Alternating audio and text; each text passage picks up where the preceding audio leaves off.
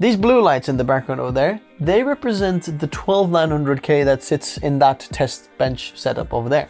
And then these colorful lights behind me, they represent Davinci Resolve. So the question is, how well does the Intel 12900K do in Davinci Resolve video editing, live playback, performance for loads of different codecs? And we have improved the testing setup this time, so let's jump right into it. This video is sponsored by Artlist, which is also my go-to music and sound effects licensing site. Music license from Artlist is covered by a worldwide royalty-free license, which includes all projects from personal YouTube videos to high-end TV commercials. Once you've downloaded a song with active subscription, it's yours to keep forever. New music and sound effects are added to the site daily, so you'll never run out of choice. There's one affordable annual subscription cost with no hidden fees, and the best part is, if you sign up through the links in the description below, you'll get 2 months for free. So check out Artlist in the video description below. You might be wondering, why do I have these part boxes on the side over here? And it's because Intel's 12th gen, you can have DDR5 or DDR4, so basically kind of like two separate test bench setups.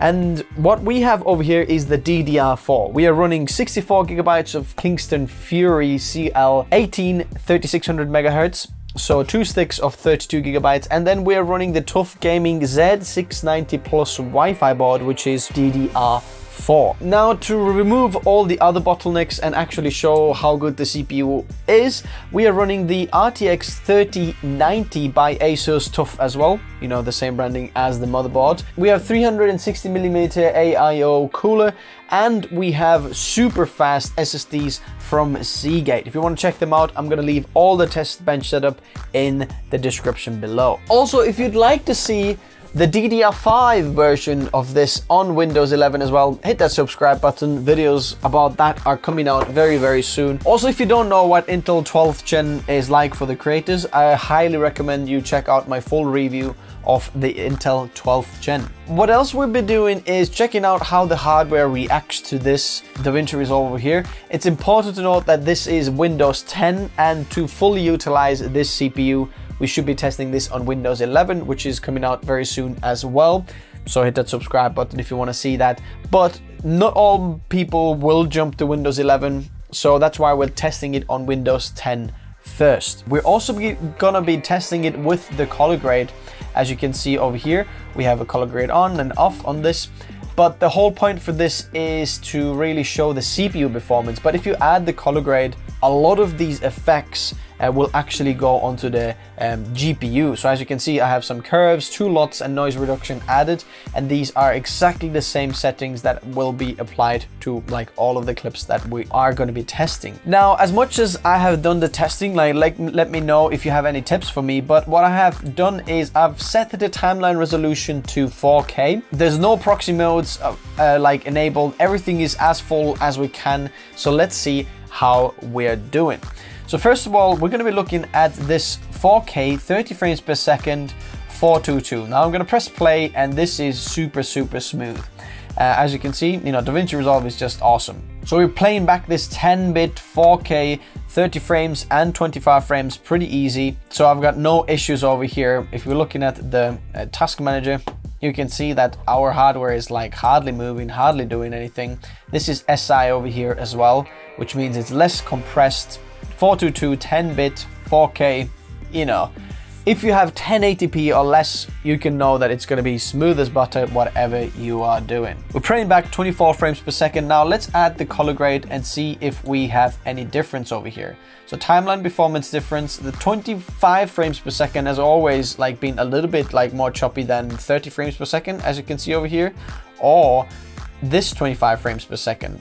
Obviously this is SI from the A7S III, which means it's much less compressed, but even with all this color grade on, it is pretty like easy to play back. But as you can see over here, a lot of this like color grading stuff has gone to our GPU that is playing it back over here. Like all of these effects will go on GPU. So it doesn't really show you how good the CPU is. It's much better to see it without all of those effects, because that will show you how good the CPU is. So let's move on to 60 frames per second. First of all, without any effects, This is 420 8-bit, and the timeline performance is okay. Not as smooth as some of the previous 30 frames per second. It's just probably because it's 60 frames per second and trying to play back as many frames. Let's have a look how the hardware is doing. What is the bottleneck over here? It's interesting. Here now the GPU is playing it back. This 8-bit and 10-bit 422, this is all on the GPU now. And GPU is playing it back, not the CPU. So if we press play, look, as you can see, video decode is on the GPU. That's much better than Premiere. Premiere Pro didn't like actually show us video decoding on the GPU at all at the moment. But you can see the GPU is doing that. Now let's move on to the 422, as you can see in the background, 10-bit. Now you can see, boom, suddenly the GPU dropped off. It's not decoding this anymore. It's not GPU accelerated. And now, boom, this CPU is playing it back. As you can see, this core is really taking all the load for this. And some of the cores here are playing this back. Okay, let's try with the color grade on as well. So when we're playing this back, this first bit over here, this is like now, as you can see, video decode and GPU 3D effects. So all of our CUDA cores are doing some work. Let's try this bit over here. So as you can see, 4K 60 frames per second, 422 10-bit. So now the GPU is doing some of the effects, whereas the CPU is actually playing back the footage. Let's move on to H.265 codec. So this 420 10-bit H.265 is pretty easy. Like playing back, no problem. This should be on the GPU. Yep, it's GPU decoding this part. If we move on to this clip, this is 24 frames per second. H.265, this is 50 frames per second. Both of them are GPU accelerated and very good. But once we move to 422 10-bit H.265, then this should be now played back on the Intel. Yes, look at that. The Intel iGPU has actually hardware acceleration this for Davinci Resolve, which is insane. Oh, how much like Premiere Pro people should kill for this feature. This hardware acceleration, it's insane. So it's very, very smooth. As you can see, whether you are 422 or 420, the timeline performance is very, very good. All of these clips so far are from Sony a7S III. Now this is the Canon R5 H.265, 50 frames per second. Actually, it's 60 frames per second. Let's zoom more in a little bit over here. And as you can see, it's doing a pretty good job because it is accelerated again on the Intel iGPU. This is fantastic. So if you have that Canon R5 footage, 60 frames per second, 422, you know, Canon RAW that you're shooting, this, it's very good. Let's add color grade as well. It's not as smooth now, you know, with the color grade, but now all of these, like the GPU and NVIDIA GPU is trying to play that back. But without the color grade, it's a very smooth timeline experience. We can press play, it plays it back 24 frames per second. There's a little bit of like green flashing or some kind of artifacts over here. It actually plays it back 24 frames per second. For this, the Intel CPU is pretty good. No issues or no complaints over here because there's nothing else in the world that can do what this Intel CPU is doing. But as you can see, it takes pretty much all of the power from the iGPU to play back that footage. Let's move on to Canon C200 Raw. So we're gonna be pressing play, no problem over here. We can move about over on the timeline. The timeline is super smooth, even at 4K. We're gonna be pressing play and it's like no problem. If you have Canon C200 Raw, that's no problem. So we'll see the metadata as well. It's 60 frames per second actually, and it's DCI 4K. Let's add some of the color grading as well here. Now the GPU has something to do. It's a little bit of choppy now, as you can see with the color grade. just to give you an idea like what the playback would be like. Regardless, I'm quite happy with this red raw 4K now. Let's try without the color grade at first. Now playback, pretty easy. Like moving around the timeline, I've got no issues playing this back. I'm happy with this. Pressing play, it plays it back 24 frames per second. And it all goes on the CPU to playback. No hardware acceleration for this codec. But because it's raw, it's quite easy on the CPU. It's not as compressed, so not as hard to play back. If we add the color grade, let's try the playback now. It's not as smooth, completely fine though, still very, very editable. We're gonna press play. Let's have a look. It's completely fine. So to look at the 4K codecs now here, if you plan to do 4K on this setup, even in Windows 10, where like everything is not fully like ironed out in terms of software to communicate with the big and small cores of the Intel 12900K, I'd still say very good video editing performance. If you want to do any 4K editing, completely fine. Even with color grades or without, that's fine. Now bear in mind, a lot of the color grading and effects actually go on the GPU, so that doesn't show you how good the CPU is. It depends what GPU you are planning to run on this. So now let's move on to 5K. The timeline is, you know, okay. There's not a lot of movement, but okay, there was a little bit of a struggle there with the 5K. Let's have a look at the hardware. Wow. Okay, the CPU is pretty much maxed out playing back this 5K. As you can see, it jumps to like 100% to like 90%. So we're almost there to play back this 5K footage, which is interesting. Let's try adding color grade as well. See what happens then. Whoa, it's struggling sometimes. It's really, really struggling to play that back. It's not as smooth, but I'd still think it's kind of okay. Bear in mind our timeline resolution is 4K here. Let's move to 6K B-RAW. I assume there's no issues over here. Even with the color grade, you can see it's pretty smooth.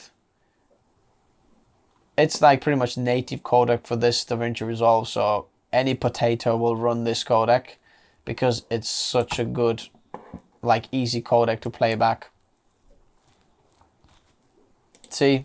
No problem over here. Let's try 6K Red RAW. Take the color grade off. So at first, timeline performance. It's okay, but it takes a little bit of time. It's not real-time playback. Like as I'm scrolling or scrolling through this playhead, it's smooth, but it's not keeping up as I want this. So let's press play. As you can see, it's a little bit choppy. See? It says 24 frames per second, but actually it's choppy. Like, that's the funny thing. On Premiere Pro, we played this back much better than on Davinci Resolve here. The playback was much easier. Have a look at the Premiere Pro one if you haven't seen that video yet. See, CPU 100% utilized. Let's see if we add like the effects and color grade as well. So we're pressing play. It's struggling now. Really struggles to play back this footage. Everything is 100% on the CPU, and the GPU is actually working quite a bit as well. So interesting. Let's see if the timeline resolution is 1080p, if that changes anything. So now the timeline resolution is 1080p. Let's press play, see if it's any different. No. The timeline resolution doesn't change the fact how Davinci Resolve is playing back this codec. So I'd still leave the timeline resolution to 4K. So 6K Red RAW, a little bit hard to play back. Let's move on to 8K. This is Canon RAW 8K, okay? First of all, without any color grade, this is super smooth. It's insane. But to be honest, even the Ryzen 5600X, which is like third of the cost of the CPU, still plays it back very well, similarly to this. So I'm not surprised that it plays it back. So Canon RAW for this Davinci Resolve loves that. No problem playing it back over here. Let's add a bit of color grade as well. So that's with noise reduction, 2 LUTs and curves. No problem. Timeline performance is a little bit more choppier now. But hey, completely editable. Much smoother still than the Red RAW 6K footage. So I'd say no problem over here. Red RAW 8K over here. Timeline performance. Okay.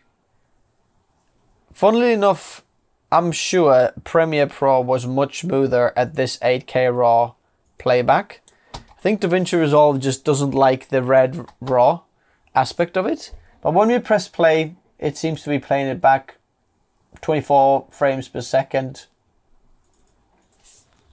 And even our CPU is not fully utilized, so there is still a bit of headroom. We're playing it back, no problem. Now, I do think that if you're doing this Red 8K editing, maybe consider editing it in Premiere Pro, you know, whatever you want to do. But in Premiere Pro, this like timeline performance scrubbing through was much better. Regardless, is 8K editing possible? Yeah, absolutely. Lastly, 12K. Seems like no problem over here. We're playing it back, no issues. And scrubbing through the timeline is super, super easy as well. Let's add the color grade. Scrubbing through 12K. Works, pressing play, completely fine. No problem over here. So the conclusion over here, pretty much any codec on Davinci Resolve is editable and is completely fine with this Intel 12900K. The only exception I'd say is if you go beyond 4K on Red RAW codecs. They were a little bit, let's say, hard to play back, and Premiere Pro played those codecs back actually much better. So feel free to check out my Premiere Pro timeline performance with this exact same setup. Any 4K codecs you might be editing with when you're coming especially from mirrorless cameras, or any 4K codec, is completely fine with this CPU. Just if you're doing a bit of color grading and adding effects, then it really comes down to your GPU rather than the CPU. Now let's have a look at the hardware. How much like power did we use? Now the interesting thing is, when I did this test on Premiere Pro, our maximum power consumption from the CPU was 217 or something like that, over 200 watts. So as you can see, Davinci Resolve is much more, exactly the same configuration. It's much more power efficient, which is interesting. Clock speeds are about the same, and the temperatures are actually lower. Premiere Pro was 81 degrees, and actually it was probably slightly cooler in this room by then because the room's just been heating up now. So Davinci Resolve, much more efficient in terms of temperatures and power consumption. So if you have any other suggestions, which codec should I be using or testing for some of this hardware on this channel, then let me know in the comments below. If you have any other tips or suggestions from you, I'd love to hear from you as well. So we'll meet you down there. Likes if you enjoyed this video, subscribe if you would like to see more, and I will see you in the next one. All the test bench setup parts are linked below as well if you're interested. So keep creating, and I'll see you in the next video. Bye bye.